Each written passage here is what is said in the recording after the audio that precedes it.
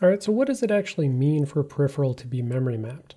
I think the term can be a little bit confusing. Certainly when I was first starting out, I thought, for instance, it meant that like a DMA capable peripheral would like DMA its contents to RAM, and then they would be like back and forth, manipulating RAM, and then the DMA contents would be, pulled back.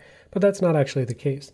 The way you should think about a memory mapped peripheral is that when the memory controller would otherwise be going to RAM, it sees that this should instead be destined for some particular peripheral.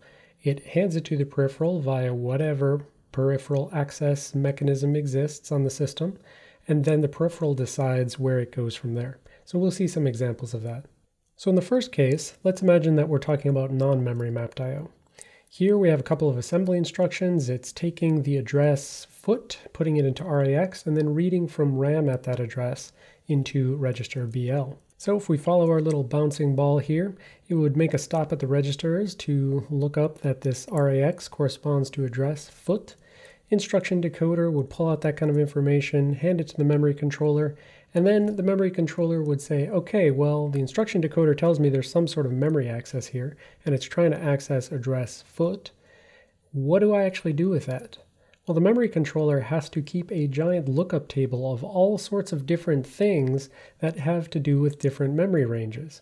And so it could be the case that it's in this range and then it goes to RAM, or it's in this range and it goes to a PCI Express port, or this range and it goes to LPC or SPI.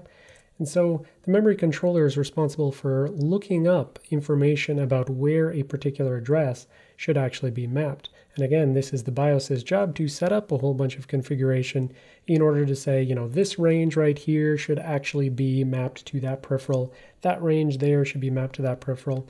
Configures all a bunch of internal registers of the CPU and memory controller, and then the memory controller uses it for lookup in the future.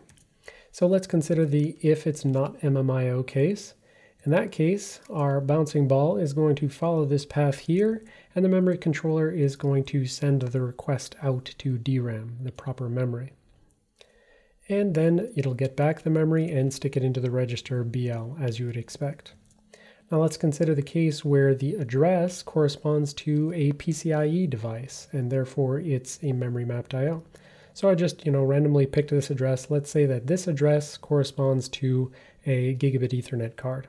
That address is once again put into a register, and then the assembly reads from memory, and that memory is actually going to be routed down to the PCIe device. So here, the bouncing ball goes down to the PCIe hardware. It's going to go across a DMI link down to the PCH.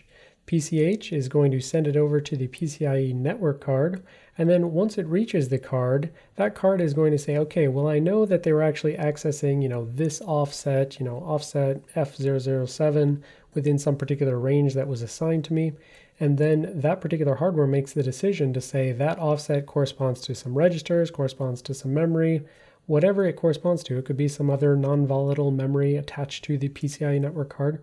Whatever it corresponds to, that's up to the chunk of hardware to decide, and then it chooses, goes out, grabs the information that was being requested, sends it back via the PCIe bus, goes back all the way up to the memory, ultimately being fed into the register.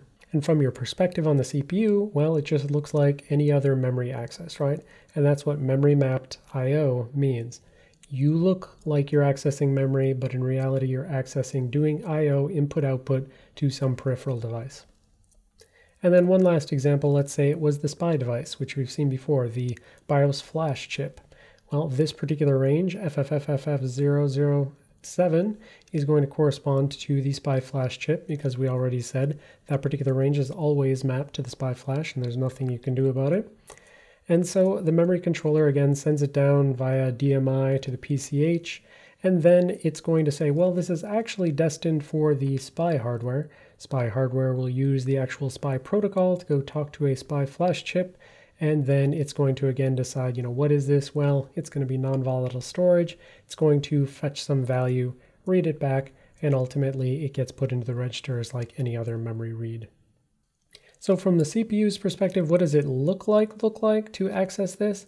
Well, it just looks like, the memory controller fetches from memory, and then through some sort of magic, it just accesses a SPI flash chip, and on you go. get the memory, pull it back, stick it into the registers, right?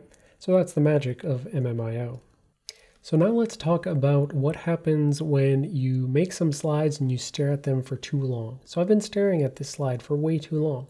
And so I'm looking at the CPU picture and I'm saying, you know what that looks like to me? Well, what do you think it looks like to me? What does it look like to you? Now, if you say it doesn't look like anything at all, you might want to get yourself checked out. But if you say, I think that looks like a Ninja Turtle in proper stealth attire, then congratulations, your creative mind, the likes of which the world has never known. You're going to do okay. All right, well, that's all we need to know for now about memory maps.io and memory map configuration by the BIOS. We will come back to the memory map configuration a little bit and fill in some of the bits that I actually kind of skipped over here, the TOLUD, TOUD, TOM. There's a whole bunch of acronyms and abbreviations that have to do with the memory map, but thankfully we don't really need to know them right now to try to get where we're trying to go, which is the flash write protection. But it'll come back into play again once we talk about SMRAM later and a little bit in the context of PCIe configuration address space.